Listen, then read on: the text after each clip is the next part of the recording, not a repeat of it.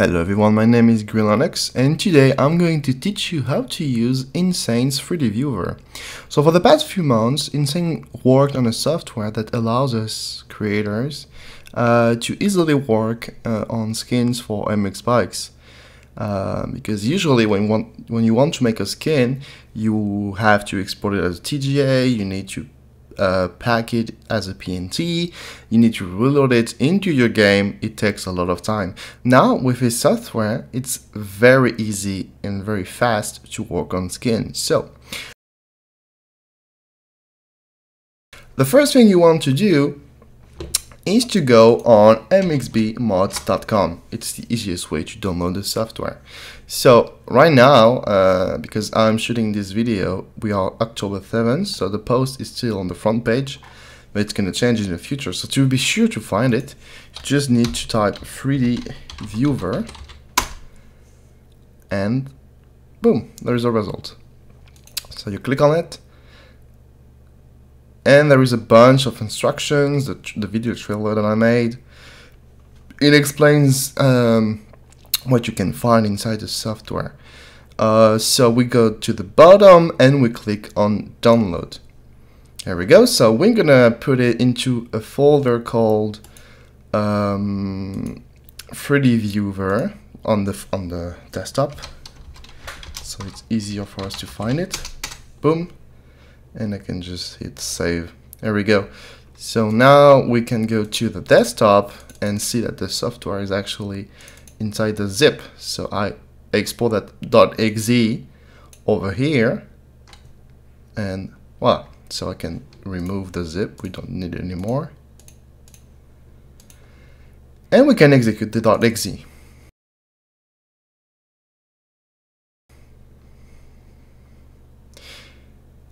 So for now it works for me perfectly, but I know for some people, sometimes you can have like error messages. He detailed all those behaviors that can happen over there, so just follow what he says, basically. Okay, so now inside the software, so how does it work? On the left side, you can choose the model you want to work with. So you've got the Alta, the Enduro Gas, the Honda, Husqvarna, a ton of bikes to have fun with. And you also have the rider, some rider position to, well, show your rider kits. So that's very cool. And on the right side, you have some, how can I say that, aesthetic features. With different cameras, you can change the position, you can change the rotation of the model, you can do pretty much everything with that. Okay, but as you can see, if I go, for example, on the Husqvarna, okay, so let's load the Husqvarna.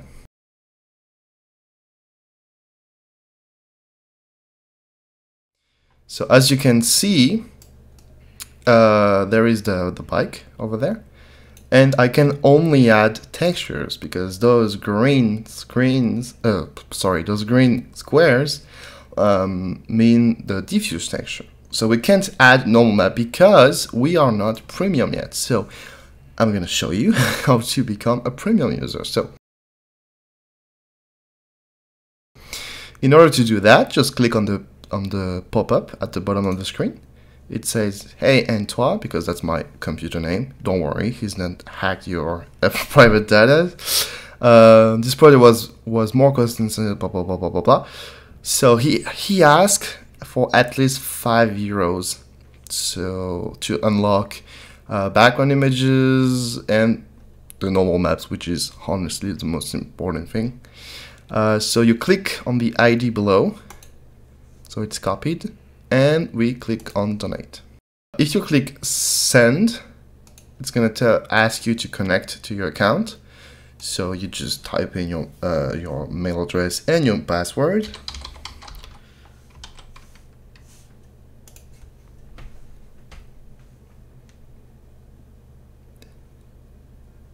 Here we go. And now, as you can see, we can't pay.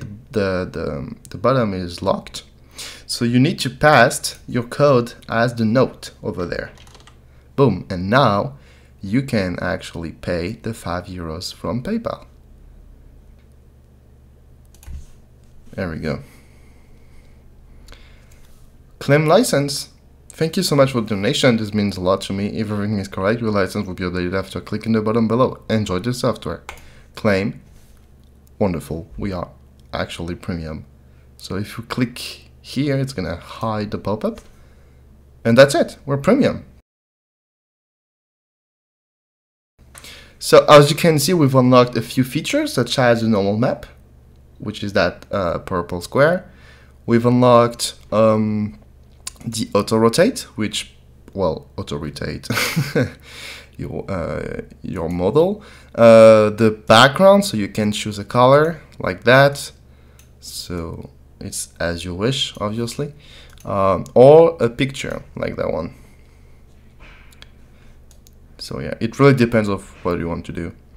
So let's go back to transparent and let's go to the Husqvarna bike. Okay.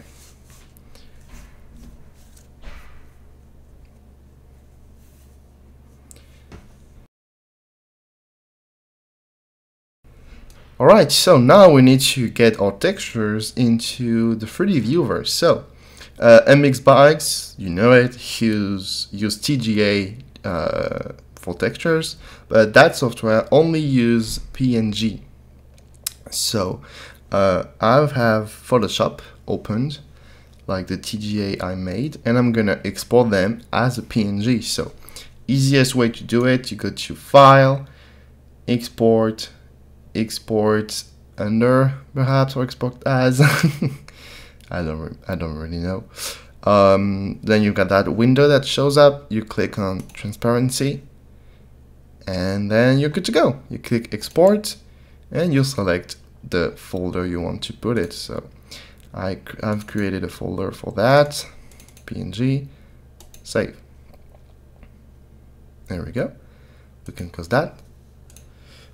We are going to do the same thing over here.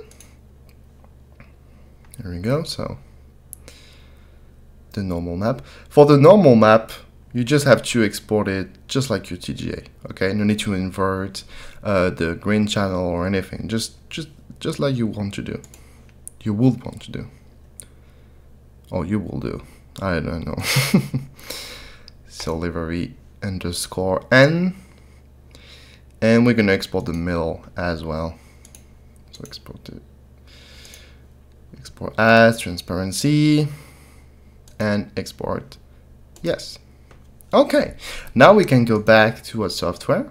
Hello, Mr. Software, and we can just texture our skin. So you need to guess in a way what texture is. So plastic means all of that. So for example, if I hide everything else, now you see what plastic is. You've got the metals, which is that, and yada yada.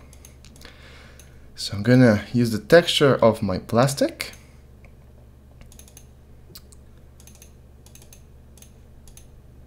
There we go.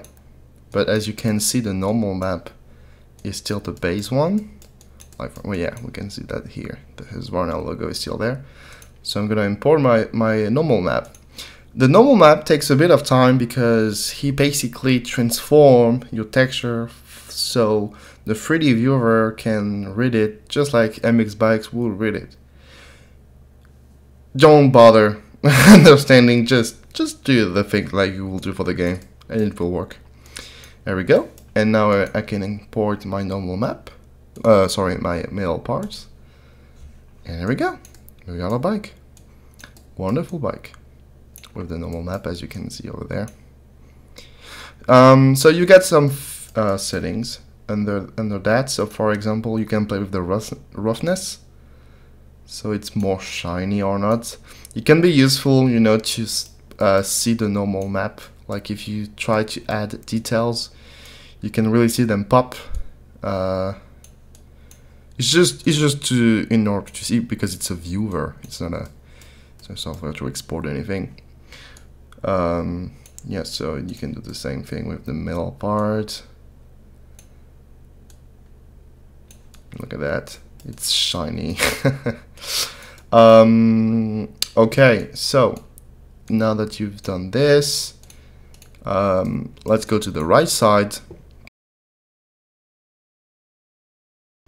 So as I showed you, you can change the background. You can also use the color of the background, because if I go on that one, for example, you see the color change, right? Like it's more contrasted, I would say. But if I use the color of the contrasted thing, it works. So you can see a tiny bit of green because it's supposed to be in the forest. So it's up to you to use whatever you want.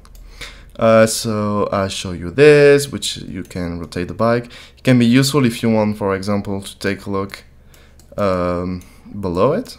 So if I hide the stand up, there we go. So let's make it back to normal. You can press that button to reset the position of the bike. There we go. And here we've got a bunch of camera settings. So if I click here, it's gonna do this. Okay, if I click this, this, it's basically camera settings. So for example, you always have the same angle if you want to do multiple bikes. Yeah, that one is very cool, or the front plate, and that one is very cool. The FOV is the zoom, which is the mouse wheel. I didn't say that, but it's, I didn't say how to move. I apologize. So mouse wheel to move, left click to move around like that, and right click to pan like that. All right. You can remove the shadow of the model, as you can see, and you can like on the Insane logo, you can auto rotate, which is great for, let's say you record the 3D viewer, you get rid of the overlays like that per se, and you can like make a very cool cinematic effect.